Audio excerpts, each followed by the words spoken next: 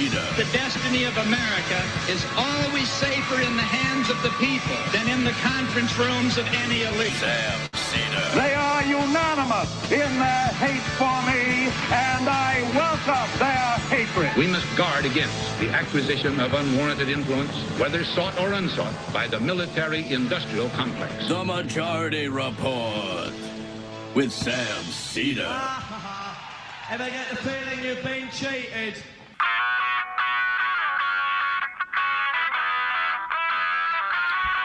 It is Monday,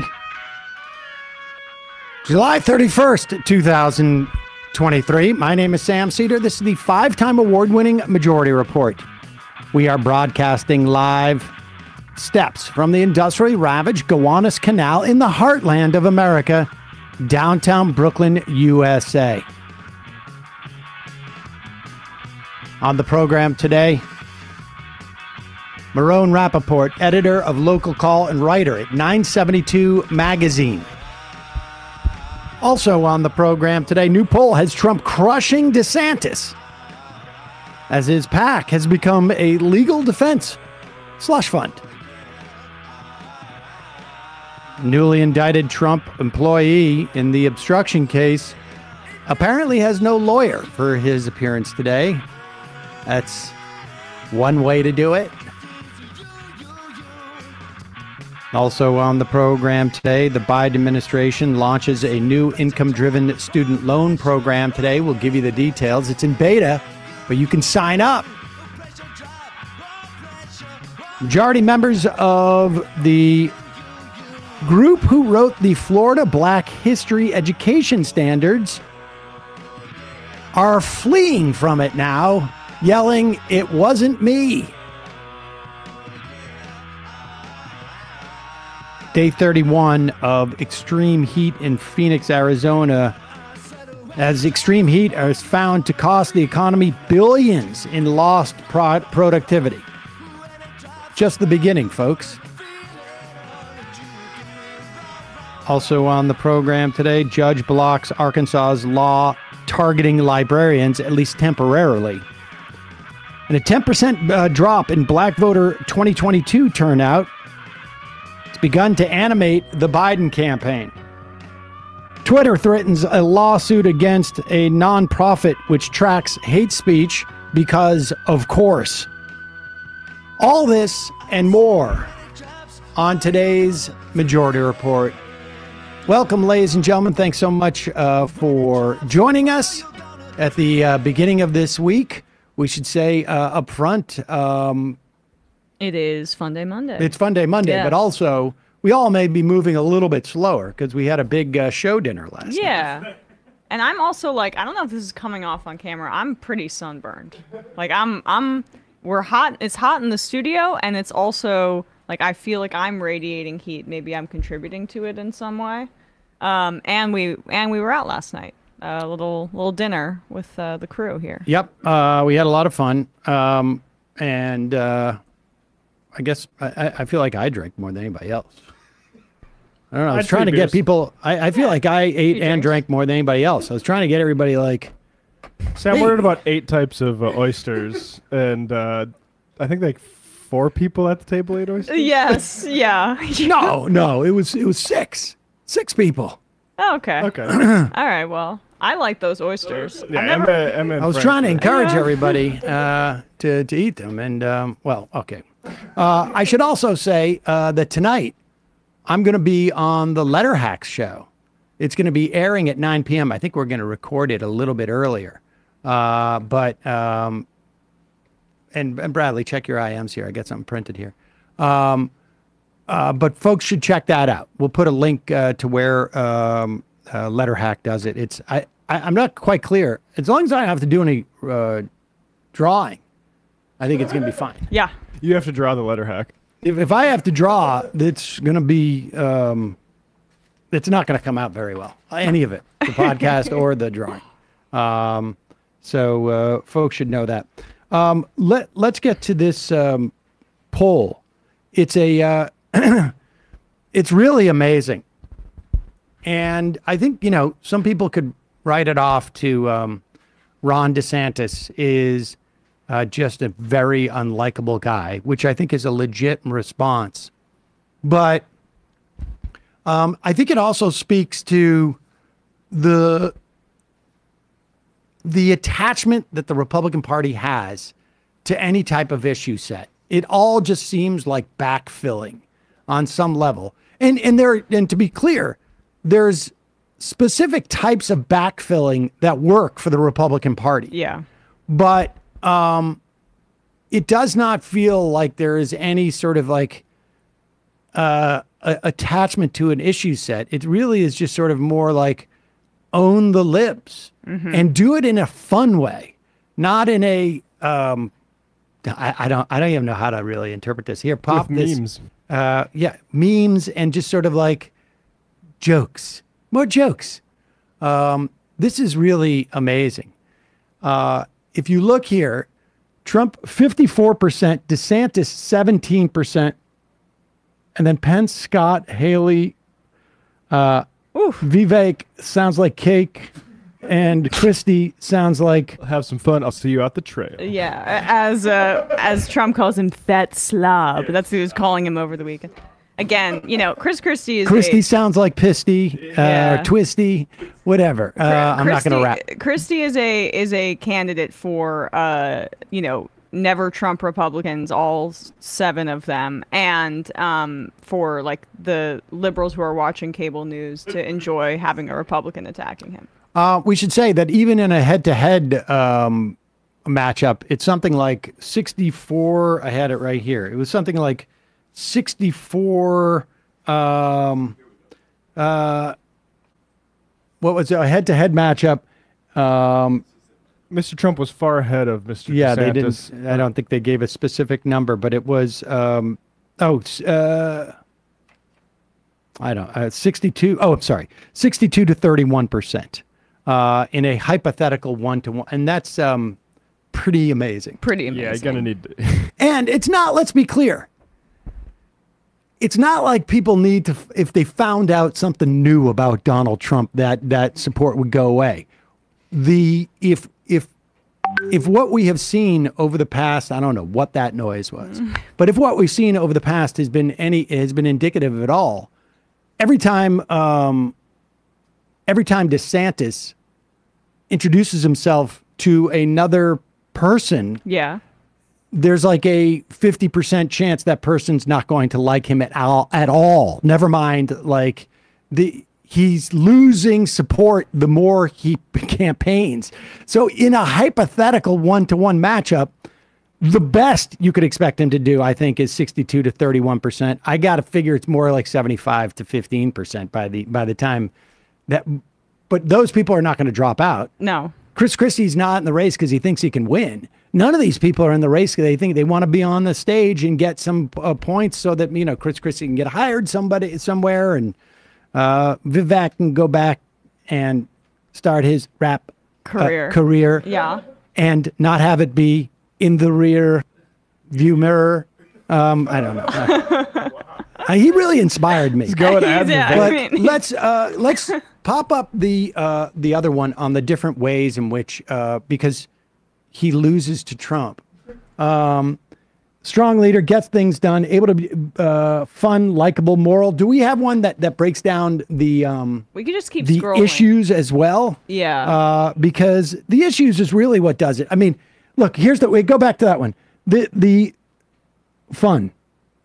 That's the one that they care about. Fun. Exactly. So DeSantis wins on. I don't know how he wins on likable. That's weird. GOP voters, I don't think understand what people find likable, but also moral. DeSantis wins. I mean, Trump is I think they are infinitely more talking likable. about to other people. Yeah. Yeah, but they're wrong.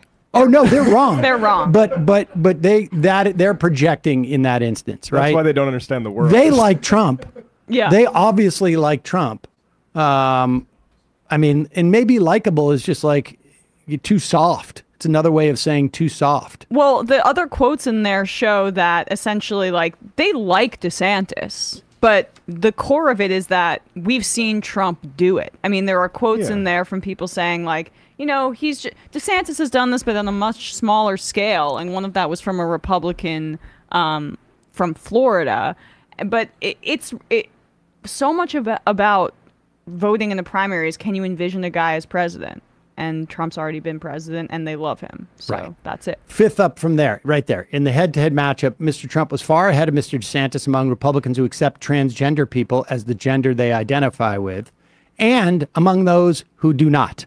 So in other words, regardless of where you are as a Republican on the issue of whether transgender people should be allowed to exist, despite the fact that Ron DeSantis would have you believe that he has spent a lifetime, thinking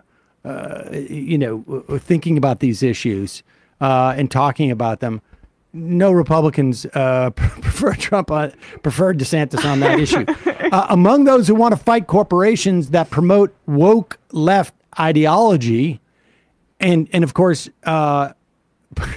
DeSantis is famous for saying the word woke. In fact, I think he has said it more times than maybe the rest of the world combined. And among those who prefer to stay out of what businesses do, Trump wins. In other words, on both sides of that issue, among those who want to send more military and economic aid to Ukraine, and among those who do not, Trump wins. Among those who want to keep Social Security and Medicare benefits as they are, Trump wins. Among those who want to take steps to reduce Social Security and Medicare benefits to reduce the deficit, which it wouldn't do, incidentally, Trump also wins. In other words, there's not a single issue in which Ron DeSantis, and so the point is that this Republican electorate, and I don't know what it's going to look like in 4 years if Donald Trump is not running again, but this Republican electorate, they have become completely unmoored and untethered from any type of issues. It is all backfilling. It is all like hobby and backfilling to support Trump. That's it. Period. End of story. They project onto Trump everything they want that is there. It completely is consistent.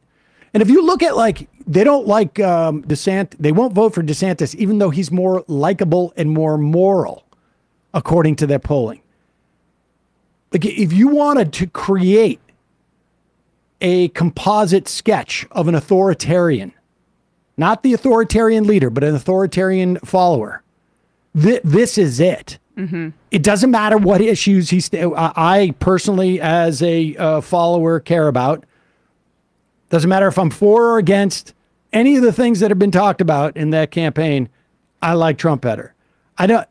He's dead. DeSantis is likable, but he's not a strong leader. Yep. And he's not fun to follow. I'd go to the anti-woke cookout with him, but do I want him to lead the free world? Probably not. That's basically like what it is.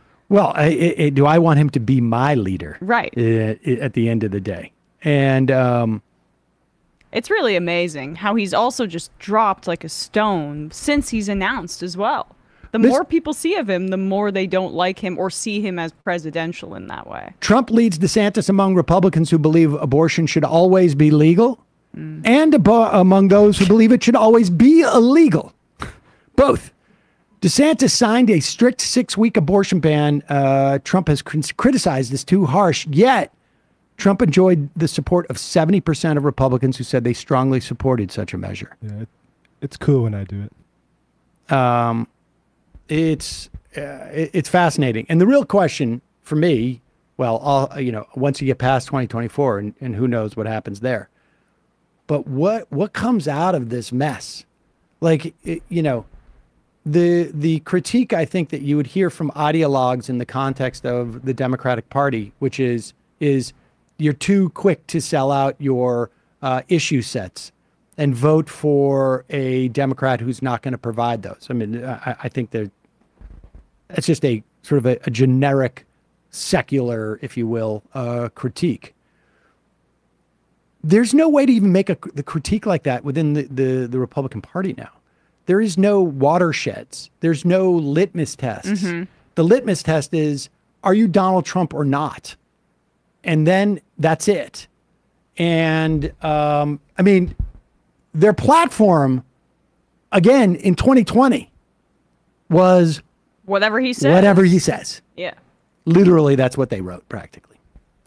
All right. In a moment, we're going to talk to Meron Rapoport about local editor of Local Call and writer at 972 Magazine about what is going on in Israel, both from the perspective of Netanyahu's government, assault on an independent judiciary, the protests, are they putting two and two together and realizing that when you have authoritarian,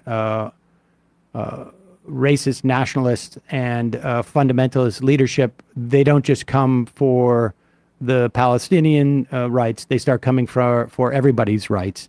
And also this cockamamie idea floated by Thomas Friedman that apparently has some people in the White House thinking about like this big multilateral deal to finally get, Middle East peace. We'll get to that in a moment. But first, I should tell you, it is exceedingly hot in the studio. I don't know what it is about this air conditioner and me, but I got to say, I also have a problem in my apartment with the air conditioning. I cannot tell you. I mean, it's been incredibly hot. It's hot everywhere. It's going to get hotter as the years go on.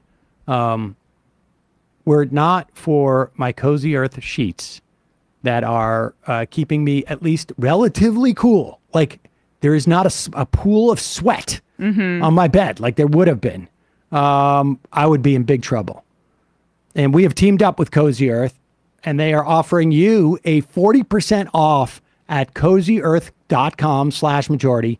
You enter majority at checkout, and you can get some of this temperature regulating Cozy Earth bedding. This is what you do. You see your old sheets, you take them off your bed.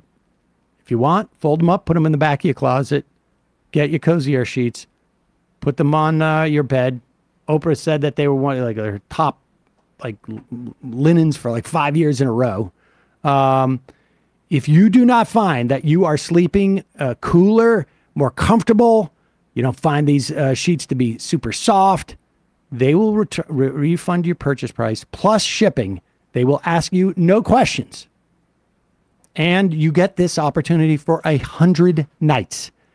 How does Cozy Earth do this? It's easy because their bedding does what I'm telling you. It is made from, what do they call it? Like viscose? Viscous, yeah. Viscose from bamboo. The bottom line is bamboo. It traps less heat. It lets you sleep cooler. It lets you be comfortable year round. I like to sleep cool, folks. I don't want to be hot. I've got now Cozy Earth sheets, and also I've got their what do they call it? Leisure wear. Mm-hmm. Like like the jogger pants, loungewear. I never thought I was a loungewear guy. Oh yeah, and it's rare I get an opportunity to actually lounge. Yes, but I've been. You don't even need to just I've been lounge. seen wearing my joggers around out and about. Very trendy. Very trendy. Cozy Earth's luxury bedding and loungewear transforms lives by offering the softest, most luxurious, and responsibly sourced products in the world.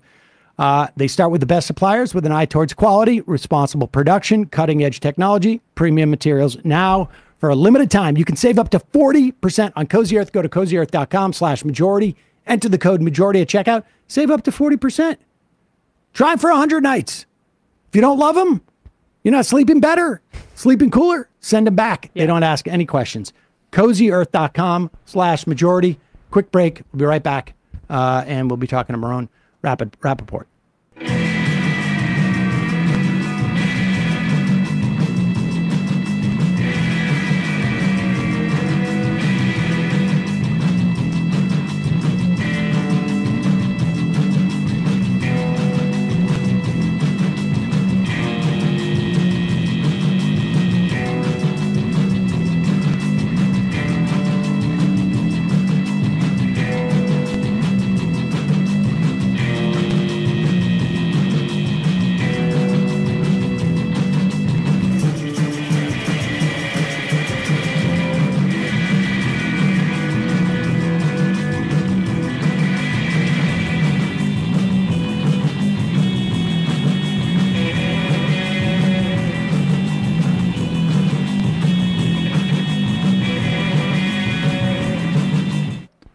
We are back. Sam Seder, Emma Vigeland on the Majority Report on the phone, or I want to welcome back to the program, I should say, Meron Rapoport, editor of Local Call, writer at 972 Magazine. We're speaking to Meron from Israel once again. Meron, I think the last time we spoke to you was a couple of months ago, in March, maybe, was it? Oh, wow. And at that time, there were massive protests over this plan to really fundamentally undermine the independence of the judiciary in Israel. Since that time, they went back to the drawing board. They've come back with maybe a little bit fuzzier picture, as it were, but one that is going to lead to the same place. Just give us an update as to like what we've seen in terms of protests, and then we can move from there. In terms of protests, I think the protests have even become stronger, wider, and more important, much more, I would say, I wouldn't say the word violent, but much more, standing, confronting the police, blocking roads, ready to really confront the police, the water cannon, ready to get hurt. There were some dozens of protesters that were injured during the protest, and hundreds of them that were arrested. The protests have definitely become much more intense and challenging to the government and to the police. In terms of the legal reform itself, it is true that the main issues that were part of the reform, like changing the committee that elect judges, so that the coalition will have total control over this committee, and even more important, depriving the Supreme Court the ability to undo laws that were passed by the Israeli parliament. These were not passed. It's not clear if they are frozen or off the table. These did not pass. What did pass is a more, apparently a more technical issue regarding plausibility, whether a law could be cancelled because it is not reasonable nor plausible. This, not a law, no, a law that does not give the court the ability to cancel a decision by the government or by ministers that seem unreasonable or not plausible. That's the legal term. Who makes that under this law that was passed? Who makes that determination about plausibility or reasonability? No longer the new law that was passed says that any decision taken by the government as a whole, or by any minister, cannot be viewed by the court, according to this clause of plausibility. It cannot. It is free from any legal inspection in this sense. So if I understand you, any law, any action taken by a government official or any law passed by parliament is definitionally plausible. Any move taken by, it's not a law, but any administrative decision taken by the ministers or by the government as a whole cannot be viewed. Because it's all, technically speaking, plausible. If you do it, it's plausible, and therefore it's not susceptible to judicial review. Yes. If from the moment it is taken by a minister, then it cannot be under review by the court, with the plausibility clause, because there are other clauses that could be used. It's a little bit difficult. It's not, I have to say, I have to admit, it's not the most dangerous step taken by the government. It is certainly the least dangerous of all the parts of the reform that was proposed by Justice Minister Yariv Levin at the beginning of January this year. It is certainly the least dangerous, but again, it points what is dangerous about it. It points that the government is still moving ahead with its reform. That's, I think, what made people very angry. Apart from, it could have consequences, and important consequences. For example, they could appoint someone who has criminal background, that had committed criminal offenses. They could appoint him to a minister, something that is not possible now. So it is not without any consequences. It could have a lot of consequences, but still it is what is really made people very angry is that it points that the government, despite everything, did not give up the reform and is going ahead with this reform. Let's, before we take go further in terms of like the way what's happening with the anti-judicial reform movement and how much that is, to the extent, you know, how much those lessons are being sort of applied to Israel more broadly. Let's, if you could, you mentioned Yariv Levin, who is the judicial minister.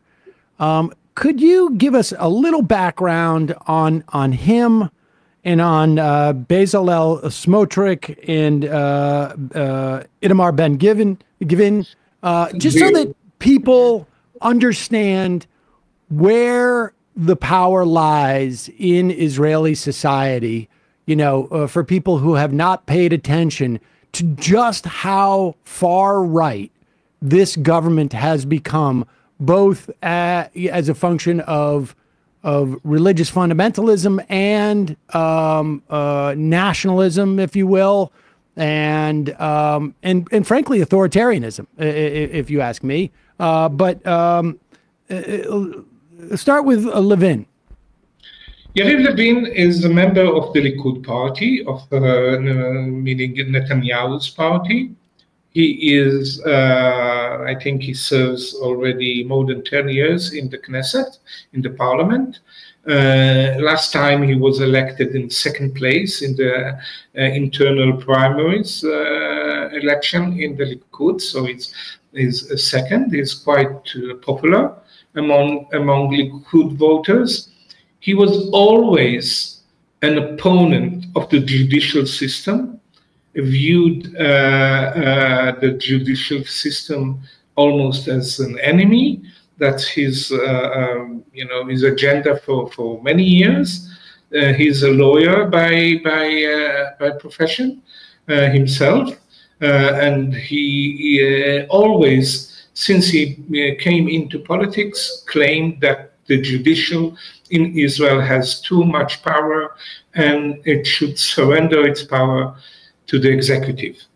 And most of the example he gave for how the judicial system interferes with Israeli politics, with the government, concern, I would say, the Palestinian issue, meaning the rights of Palestinian, how much free hand will the army have in the West Bank,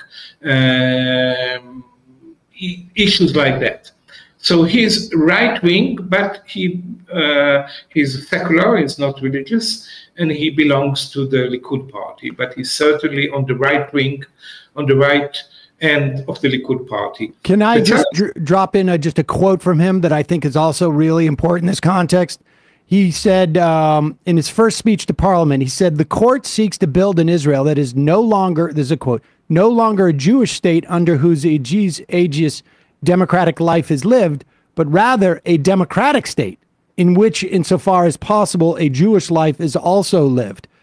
I shall act to restore the justice system to the classic Zionist track so that in the Jewish democratic question, the Jewish character of the state will receive decisive weight it deserves." I mean, this speaks a lot to his sense of where democracy lies on some type of hierarchy of how the country should exist. Yes, there was quotes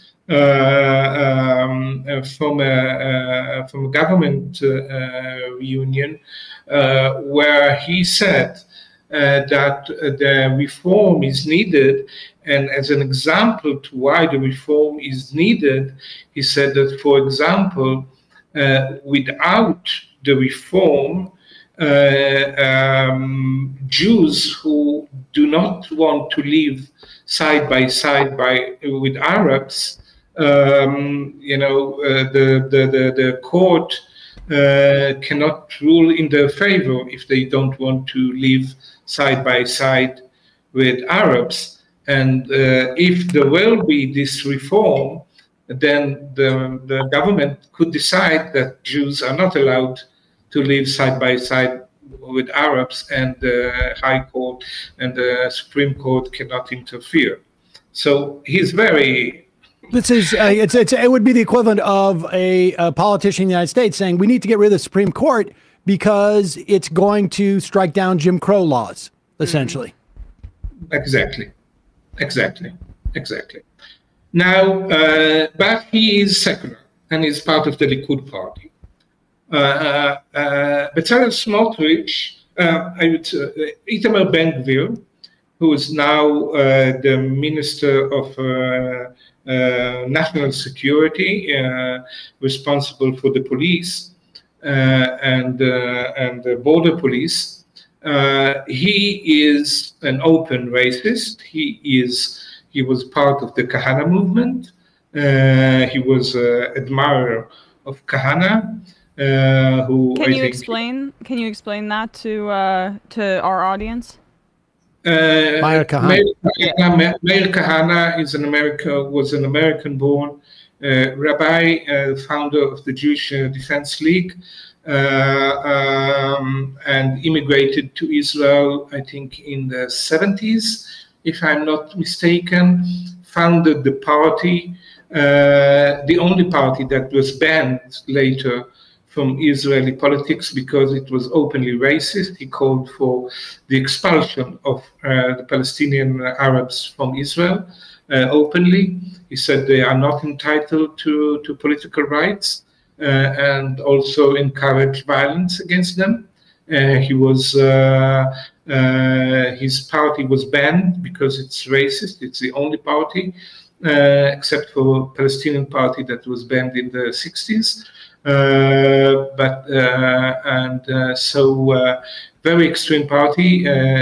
Ben-Gvir was part of this party, and he had on his home, he had a picture on the wall, a photo of the wall of Baruch Goldstein, the Jewish doctor who was responsible for the massacre in the Ibrahimic mosque in Hebron, killing 39 people, if I'm not mistaken.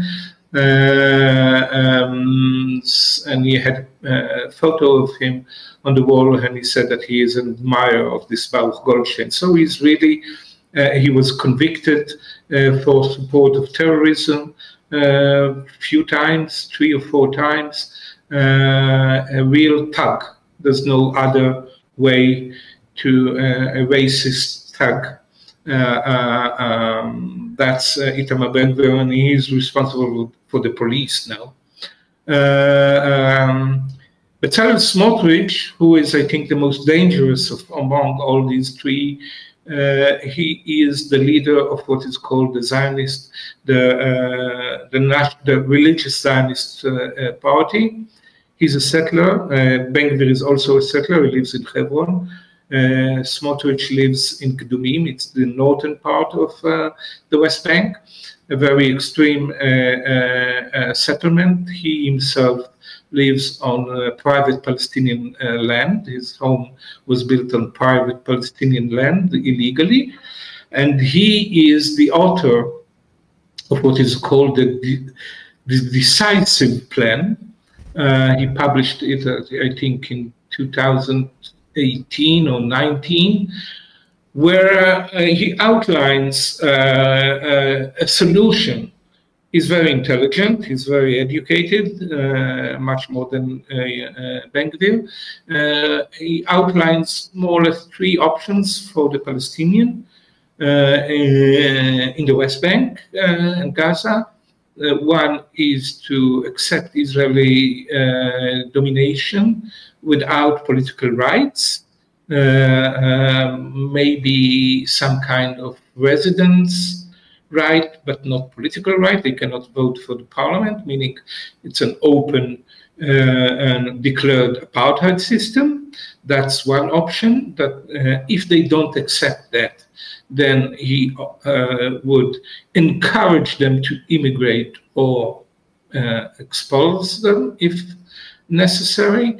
And if they don't accept either being under apartheid, accept being the apartheid system, or being exposed from their homeland, then there should be a decisive war in which he doesn't say exactly what he will do to the Palestinian who will not accept these 2 first options, but it's very clear that it's not going to be a walk in the park, what he promises them. So he is very, very,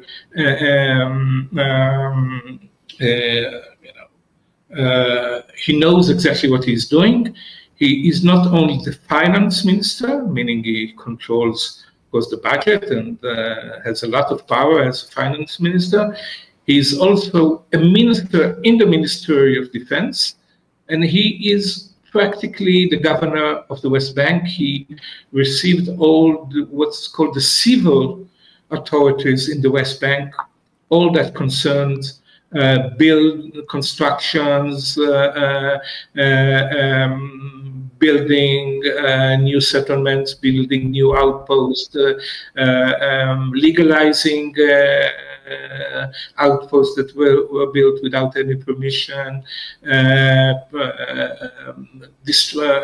demolishing Palestinian homes in Area C, and now he even says that Israel should be active in demolishing houses even in Area B and C and A, meaning areas that are supposed to be under full civil Palestinian authority. If these constructions, if these houses threaten the security of Israel, that's what he said in a committee in the Knesset. So he is really the most extreme. And Simcha Rotman, who is the head of the legal committee, Legal and Constitution Committee in the Israeli Knesset, who leads the reform, is part of Smotrich party. He's also a member of Smotrich party, so Smotrich really controls. And Smotrich, when there was this pogrom in Hawara a few months ago, he said in an interview, in a televised interview, that Hawara should be wiped off the map. not by private people, but by the state. Then he somehow tried to retreat this statement, but this was televised and it was very clear. He is an apartheidist and a transferist. 100%. He wants a new Nakba. That's his new Nakba, meaning a new expulsion of Palestinians from their homeland, as happened in 1948. It is so hard for me to understand how anybody, let's just start with this in this country, who is even remotely familiar with the Holocaust, can hear the plans by Smotrich, the way that they're articulated, like literally almost down to the language he's using, and the plans themselves is not based upon what was considered the final solution during the Holocaust. It's like impossible for me to sort of like wrap my head around how somebody could not immediately have that forefronted in their mind as you hear what this guy's plan is. And again, he is a prominent, extremely prominent member of this government. In fact, an ex-Mossad chief, Tamir Pardo, I'm sure you're aware of this, has come out and basically said these are horrible racist parties in the Netanyahu's government. He has said they are like the KKK, as if we were to put the KKK into government in the United States. He's obviously, talking about the apartheid regime here as well. How does, and let's move to this question, because this is one of the questions that you were raising months ago.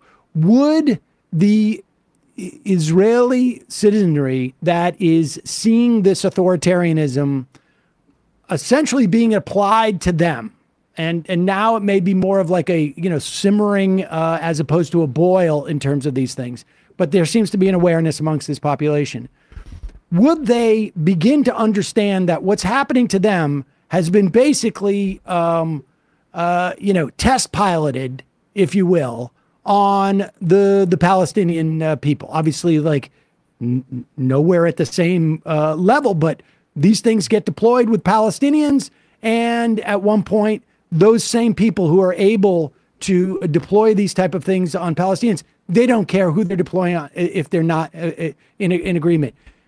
Is any of that starting to happen? How does an Israeli citizen who is not a supporter of Smotrich hear the words, instead of final solution, decisive plan. This decisive plan, and it's a 1, 2, 3 plan. You either basically become second-class citizens and completely give up your political rights, or 2, you leave, or we make you leave, or 3, we kill you. I mean, he doesn't say this word, but it's implied.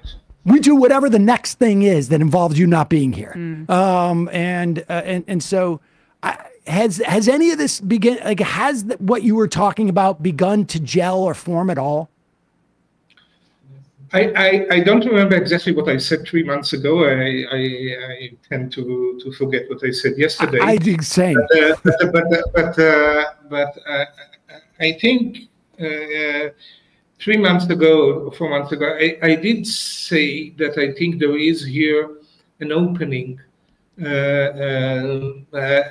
for Israelis, for liberal Israelis, liberal Zionists, who are not so much aware of what's going on in the West Bank. I'm not talking about me or people like me who write for Local Call or 972, but more liberal Zionist Jews to understand it, that there is an opening. Now, the opening is much larger.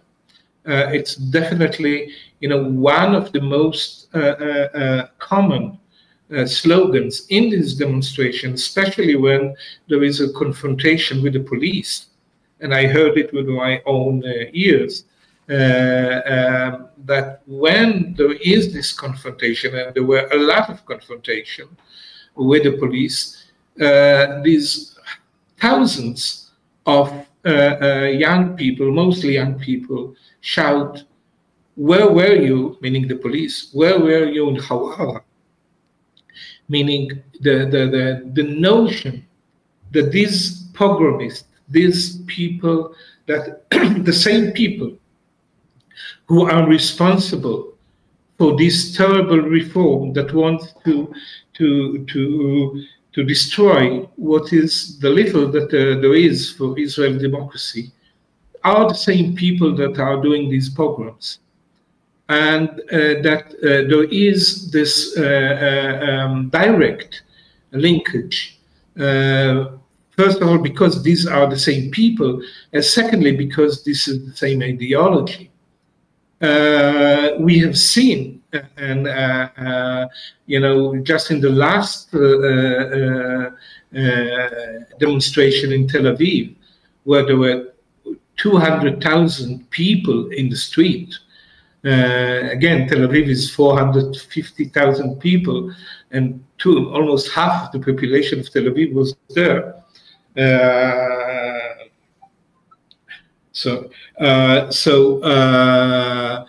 In this demonstration, a young man went on stage and he said,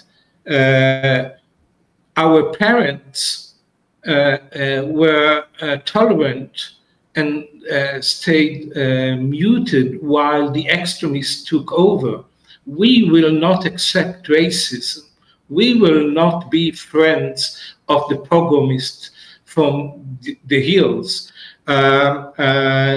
And at the same time, we see a very important phenomenon, again, not directly linked to the occupation, but when we see thousands of reservists, military reservists, saying that they will not serve in a dictatorship, and between the lines, they're saying, "We, up till now, we did not like your policy, the right-wing policy. We did not like it. We did not like the settlement. We were not for it. But because we're part of this Zionist society, of the Israeli society, and there was this pact, we served, although we didn't like it. Now, when you broke the deal between the citizens and the government, we are not ready to serve anymore." This is something that is unheard of. In 56 years of occupation, there were a few hundreds refuseniks that refused to serve in the military. In half a year, we have now people talking about 10,000 reservists who are saying they will not serve. So again, they are not saying directly that the reason is the occupation, but it is between the lines. And for these young people who are now the majority of those who confront the police, and I'm talking about thousands, even tens of thousands of people who are ready to go to the streets, block main roads, face water cannon, face injuries, face arrest, and even maybe, I don't know, even maybe even more dangerous things. They're ready to die. I'm saying it. I do believe that there are a few thousands of young Israelis today ready to die in order to fight this government, to fight this right-wing government. And they're fighting the whole idea of this government. They're fighting its, clerical side. They're fighting the anti-liberal, anti-women, LGBT rights. They're fighting all this, and also the occupation and the pogroms. So there is here a change. Again, the protest movement is huge. We are talking about something like 10 every. The estimation is that 2 million people participated in demonstrations so far. Israel is 9 million. If you're talking only the Jews that do participate, it's something like 2 million out of 7. It's a huge amount. It's incredible. It would be the equivalent of almost 100 million people in this country protesting. In the US, as if 100 million Americans would go to the streets. It's huge. It's really huge. And these people are very, very, they reject not only the reform, they reject the government, this right-wing government, and I think, and this year, is the opportunity or something to hope. And I'm an optimist even without any reason, but I think today I have some reasons to be optimist. They are rejecting the philosophy of the right wing, not only the regime of the right wing, not just this government. They are rejecting this regime, and this is a very, very important moment in Israeli history, maybe the most important moment in Israeli history since '67, and maybe even before that. The idea of reservists seeing a breach in this sort of like contract, essentially, where we're oppressing Palestinians, not necessarily because we like it, but because it's going to maintain some type of civil society. I mean, I guess the real issue ultimately is going to be in terms of how sustainable this is, and is if the making that contract more explicit for people, whether it's being explicitly broken or not, but making that contract more explicit begins to create a certain amount of like reflection, as in, hey, maybe this is not a deal we should have ever made in the first place. I see it very much among young people. Among young people, it's very evident. They don't say the word Zionism. They don't say the word we should protect Israel. They're saying we want to protect our way of life. We want to protect democracy. We want to protect liberalism. We want to protect gay rights. We want to protect women's rights. We want also to finish, at least with these pogroms, with this treatment of Palestinians. There are also people saying, let's finish with the occupation. I want to be here, cautious and not too optimistic. Right. There are more voices than before, much more, but it's still a minority. I'm not, we are here in the majority report. This is a minority report. It's still very much a minority report. But I want to talk just lastly about a piece you wrote a couple, I guess, 11 days ago, about the waning days of the special relationship between the United States and Israel, because it has been my theory, I've talked about in this program probably for close to a decade, that this is what was going to happen. That and it would, frankly, it was my argument with right-wing sort of supportive Jews of Israel in this country, is that the biggest threat to Israel is going to be the worst thing the United States can do is to allow Israel to move further down this path, because it's going to ultimately undercut support for Israel in this country. And we're going to have a country that is going to be pariah-ish, not unlike, South Africa, but frankly, led by a much more entranced leadership, and they're going to be isolated. And it sort of feels like, well, your argument here is that may be happening.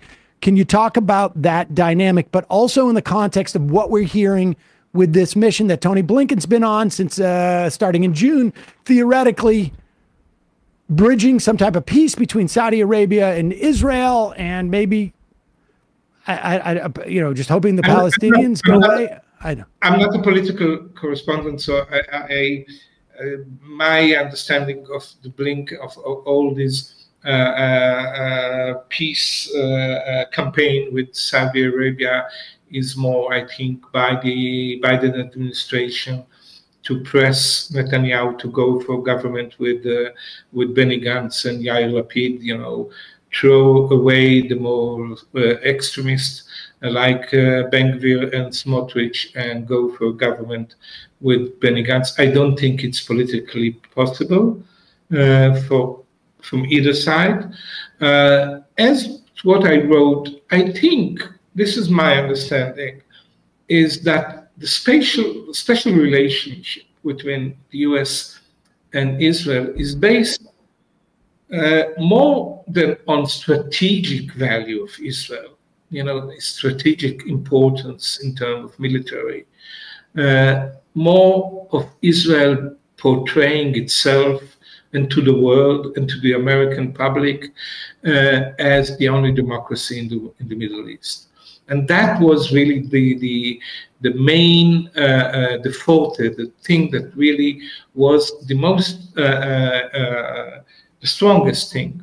Now, Israel was never a democracy from 48 and certainly since 67. But I think the US could have ignored this part of its being undemocratic towards its Palestinian citizens or Palestinian under occupation, because they were the others. They were these Muslims, Third World, Middle Eastern, brown. So violence against them was not encouraged, but tolerated in a way.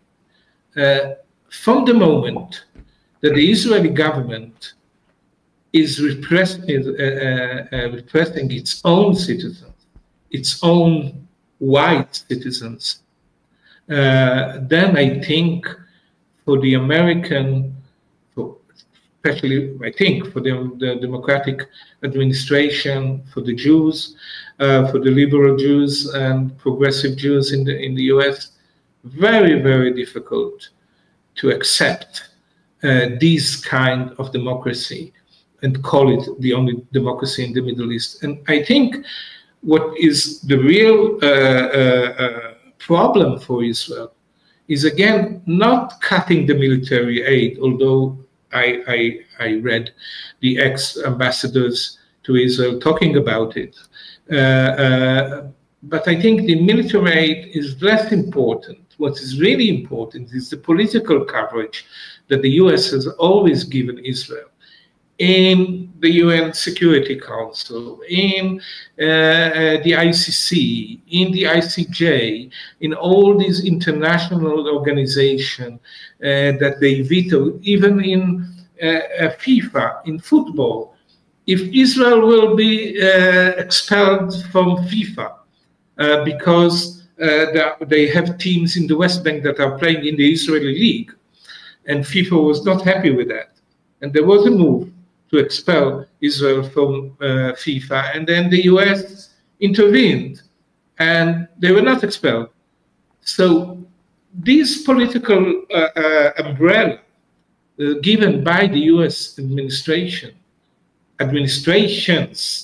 for decades, Republican and Democratic, what is the real asset for Israel, and not the military aid, because in order to control 3.5 million Palestinians, you don't need F-35.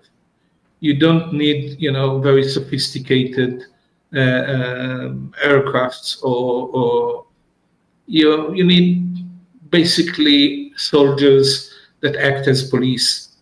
You don't need a lot of money for that. So the aid in itself is less important. What is important is the political aid. And if this aid is in somehow jeopardized, Israel is in big, big trouble. Yeah, and I mean, we had a guest on, I guess, a month or two ago, speaking about how Israel's weapons industry is now 10th in the world in terms of exports. So like they have their own self-sustaining mechanism at this point. But to your point about the political cover, do you think that that's been a motivating factor in why Israel has been meeting with other international leaders? I mean, they're trying to cozy up now to Saudi Arabia. Clearly, they're developing a relationship with Narendra Modi. I'm not sure what the status of it when they're meeting with China as well. Are they feeling the heat internally if they're feeling that like Biden's cooling on the relationship? I think yes. Yes, generally speaking, yes. Israel, in a way, first of all, it has become a really Middle Eastern country, in the sense that its regime and the regime they want to establish is not that far from the regime in Egypt or in not Saudi Arabia maybe, but in Egypt and other undemocratic states in the region. And then, yes, I think there is this, they are viewing an opportunity, if it's possible, to go with Erdogan in Turkey, with Putin in Russia, with Putin in Russia, maybe it's a little too risky, but going with China, going certainly with Modi in India, yes, to exploit this undemocratic pole. But I think really it's very difficult for Israel. It is so dependent on and the West, both cultural level and on high tech and all these. It will be very, very difficult for Israel. It's not Russia. Russia has natural resources, huge territory. It could Turkey the same. I don't see Israel really playing this card successfully. I think they are thinking about it, but I don't think they have a real possibility to play this card to the end. The really fascinating thing about your piece is that notion that all of the things that you talk about in terms of the political cover that the U.S. provides Israel in the world's sort of international institutions, these things are not, for the most part, a function of political pressures that are exerted on Congress, right? Like where the funding would have to come from Congress. And the AIPAC has been pretty successful in playing in Democratic primaries and really disciplining individual Congress people within there just because of the sheer money that we're talking about. But this is money that is that in a national election, I'm quite sure is more deployed along the lines of Republicans. And so if I'm a president, a Democratic president, I don't necessarily have these constraints when I know that the vast majority of people who are voting for me are, if you look at the Jewish population in this country, 75% will vote Democratic, and they are really unaligned with these things that are happening in Israel. There's a big contingent of very wealthy right-wing Jews in this country who are funding some of these things. But in terms of the freedom a president has to react to these things and to say, we're no longer, say to the State Department, we're no longer doing X, Y, or Z. This is all stuff that the executive has the ability to, and it's a completely different political calculation. One that I never really contemplated, frankly, and I really appreciated this is again more American politics, which I understand a little bit less, but I understand what you're saying, and maybe this is why it makes Israel more fearful, because it knows that these are moves that the administration can decide without Congress and without the lobby, the Israeli lobby. And therefore,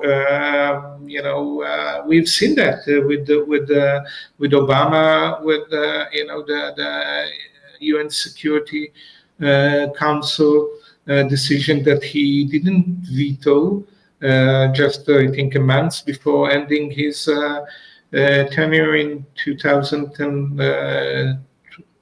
It was yes. And he didn't need Congress to do that. It just, 2016. It was 2016. But yes. Exactly. And I think it's interesting because he just didn't veto a resolution, and this is something that yes, I think Israel did not forget.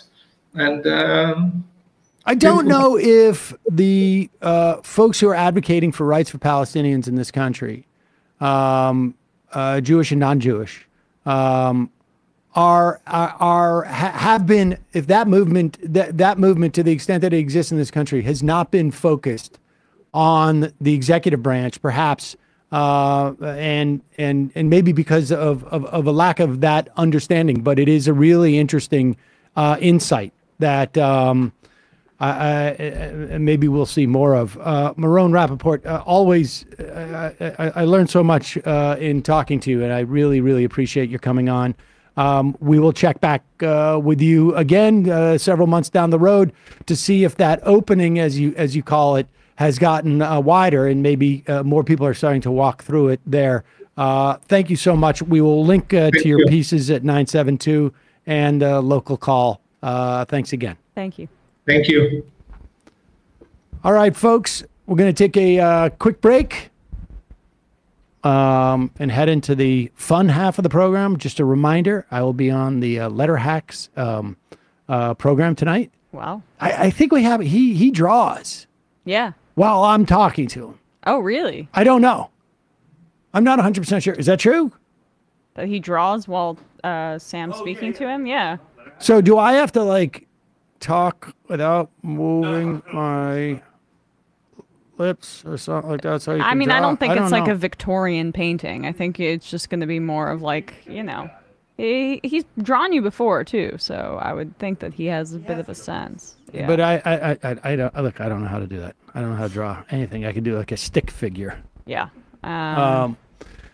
Folks, it's your support that makes this show possible. You can become a member at jointhemajorityreport.com. When you do, you not only help the show survive and thrive, you get the fun half. You get the free half free of commercials. And you get the fun half, and you can IM. And we're talking about new stuff. We'll roll out maybe some stuff in September. As a member of a house, as a housekeeping note, August is a crap show for me. I'm just telling everybody that right now. Like every day, I find another thing. We'll have some fun. I'll see you out the trail. Oh, man. That's pretty fresh. Oh, God. Man. I'm going to keep rhyming. I get it. It is so much easier to rhyme when you use the same word. Yeah. It's like Shakespeare never thought of that. I'm like a total hack. whiz. You want to impress your friends about how your rhyming skills are? Well, you can do it by having rhyming skills that are. See what I did right there. Wow. Emma, I may introduce you with rap because Please don't. I am asking you to give us a rap. Oh, shit. What is happening now? Yeah. Wow. Also, don't forget, justcoffee.coop, fair trade coffee, tea, or chocolate. Use the coupon code majority, get 10% off. And if you use that coupon code, you will get it off. Man, how long are we going to go with this? Well, probably years, because now I'm like, I never had the ability to rhyme before. Yeah, it's gotta show off that skill. Okay, so We'll have some fun. I'll see you out the trail. What's out the trail? He was trying to make freestyle. Freestyle. It's hip hop language. Oh. Out the trail. Oh. Yeah. We'll have some fun. AAVE. I'll see you out the trail. You should come on the trail. We'll have some fun. See you out the trail. Out the trail. Well, on ESPN, I will reveal now who we're interviewing. This is huge. I'm pretty pumped about it. We're interviewing Arian Foster. So, Arian Foster's coming on ESPN Wait, today. Arian Foster, who's that? I mean, he's a running back for the all-time rushing leader for the Houston Texans. When what? Yeah, when fantasy football really blew up, he was like the guy on your team. And he also is just really politically conscious and was one of the first to speak out about some of like the dehumanization of players due to fantasy and gambling in that way. So I really want to talk to him about that, particularly with the massive news over the weekend that Jonathan Taylor has requested a trade after his idiot owner tweeted a bunch of anti-labor stuff, probably sloshed. So, I mean, who knows? But that guy, Jim Irsay, is a total clown. I'm going to pick Arian's brain on that, a bunch of other things with what's Folks, happening this in is the like, NFL. I'm not a huge NFL fan. We could have. You're a Patriots fan. I'm a Patriots fan. Yeah, exactly. I'm a Pats fan. I'm not a huge NFL fan. I can't name really many players on other teams. But if you have friends who are a sports fan, this is a big deal. I mean, for me, the reason that I told my cousin this, Yeah. and I was like, I think his name is, and I couldn't. I had to look back on the text, and they're like, "What?" Yeah, no, it's unreal. Well, it started because he messaged me saying, "Great job on Tim Pool," so that's how I got to first talking to Arian. But he's always been one of the most thoughtful players in the NFL, and so we're gonna chat with him for like a half hour. My cousin said ESPN, and I'm like, no. ESVN. No. It's my co-host show, Yeah. and they're like, "What? How did that happen?" I'm Yes. like, I don't know. I don't know either. Do you know Tim Pool? And they were like, "What?" And that was so. Tell your friends if they are interested in sports. This is a great way to introduce them to Emma's show. Yeah, I tripped into it, but I'm going to take full advantage, ask him about a bunch of stuff. Then once he leaves, we have a lot of other stories to talk about. The Women's World Cup, the Jim Irsay situation, Sean Payton versus Aaron Rodgers, other stuff, youtube.com/ESPN show at 4 p.m. today. Matt, who So do you got? Fox and friends, join us on the trail. We'll have some fun. I'll see you out the trail. That's all I got to put. The Left Reckoning is going to be all exclusive. Is that the second time he rhymed to like? In That's the very That's end. the very okay. That's the whole point. So Fox and friends, join us on the trail. We'll have some fun. I'll see you out the trail.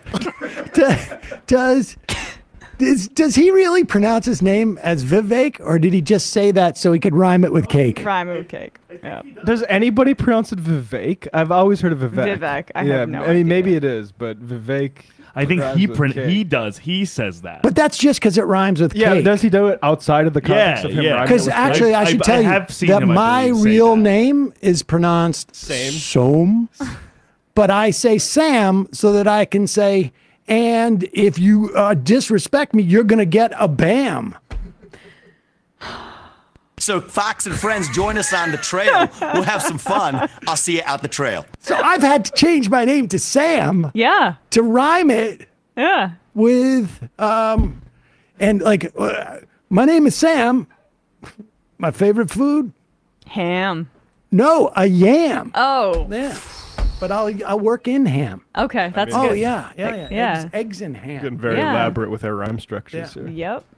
Or I also have, if I ever get stuck, I can just go, my name is Sam. My favorite food, Sam. Oh, if people want to know a worse rhyme, by the way, KRS-One did a rap for Eric Adams. So people, if you really want to upset yourself, go Google that. But Yep. yeah, on Left Reckoning, David Griscom and I, for patrons, we played 2 ads, Bob Dole and Bill Clinton, talking about the border, and you realize that nothing has changed on that front except the way that we do commercials and like the style of it. Yeah, exactly. More shots, more cuts. There's like very like ham-fisted scoring, like foreboding music, and then like Bill Clinton on screen, so it's like fun, upbeat piano. But anyway, patreon.com/Left Reckoning for that. I was also on the Forgotten Corner podcast with Jake and Scott or Jeremy and Scott, and we talked about, well, they talked about me. So that's going to be coming out too. Whoa. Forgotten Corner, they're from Medicine Hat in Canada. So we talked about me being from North Dakota and not knowing that like bigger cities than the ones in North Dakota were on the Canadian plains. I had no idea. But anyway, no idea Edmonton existed. But anyway, patreon.com/leftreckoning. All right, folks. 646-257-3920. We will see you in the fun half. You are in for it. All right, folks. 646-257-3920. See you in the fun half. Are you ready?